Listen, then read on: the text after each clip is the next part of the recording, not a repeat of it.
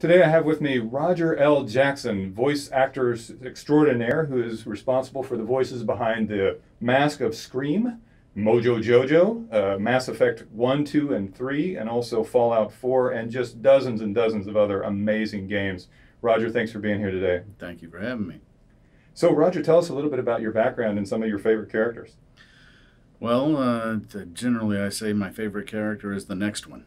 Because it means I'm working. And that's what I like. I just like exercising skill, craft.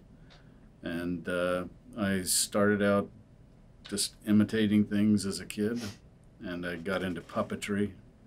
And so I had to do voices for the puppets, which led to theater. And of course, I worked as a commercial artist. And I studied to become an actor, but had to let that go for a few years. And then I got back into it a few years later. And what were some of your first characters? Oh, brother. I think one of the first ones I did was for King's Quest. I did a multi-headed man-eating plant that sang and harmonized with its own heads. Fantastic. And some ghoul kids. And, boy. So, talk about some of your favorite characters, like Mojo Jojo. Could you bring Mojo Jojo to the screen here, real quick? No, I absolutely refuse. It is a Mojo who brings me up. It's fun when I go. I like going to the cons to meet the fans and talk to people. And, and it's funny that people enjoy Ghostface, but people really love Mojo Jojo. Yeah. Which I am just so thrilled about. I think the nicest compliment I ever got was Tom Kane, who plays Professor Utonium on that show, told me after the episode aired where Mojo finds out he's responsible for the creation of the Powerpuff Girls, and it ends with him going, "It was me. It was me. It was me." Fantastic. That he picked up his daughter and her friends from school, and they were crying because they felt sorry for Mojo. Oh, wow. That was the nicest thing I could have heard. So let's hear an I am Mojo Jojo, please. I am a Mojo Jojo, and you are not. But if you are good to me, free puppies for you. Fantastic. And another one of my favorite characters of yours is from Mass Effect 3, Urdnot, the alien. Urdnot Reeve, what do you want, human?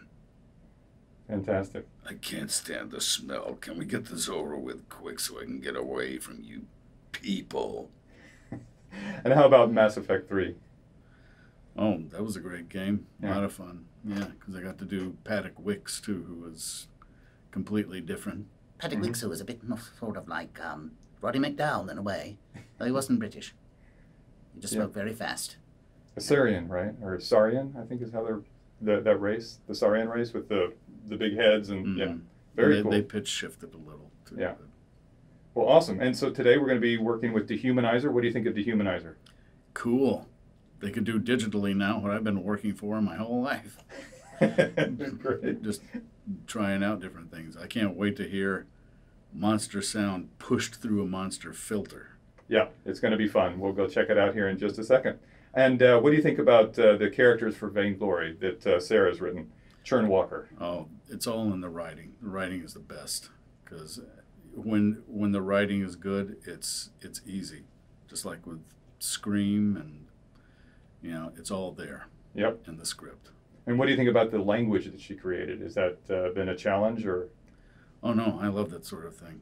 I continually practice odd alien dialects and things. When I was a kid, actually, I went to the downtown Atlanta library where I grew up. Yep. And I would check out foreign language records, not to learn the language, but just practice imitating something that sounded like Swahili or, that's fantastic. Or Arabic or whatever. Yeah. So you've always had a talent and always had an ear for music and language and things like that. Yeah. Well, That's Roger, why they made me Greedo.